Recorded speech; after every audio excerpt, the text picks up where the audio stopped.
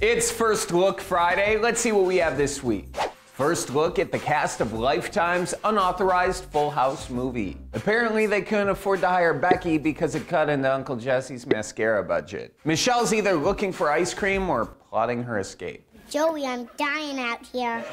First look at Hunger Games Mockingjay Part 2. See, that's the look you make when your friend is contemplating eating the last slice of pizza. Don't do it, Katniss, it's not worth it. First look at the new ghost mask for MTV's Scream Reboot. Looks like someone got a facelift.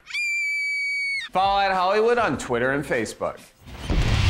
Click here for the Full House reboot, Fuller House. Click here to subscribe, and don't forget to follow @Hollywood on Twitter and Facebook.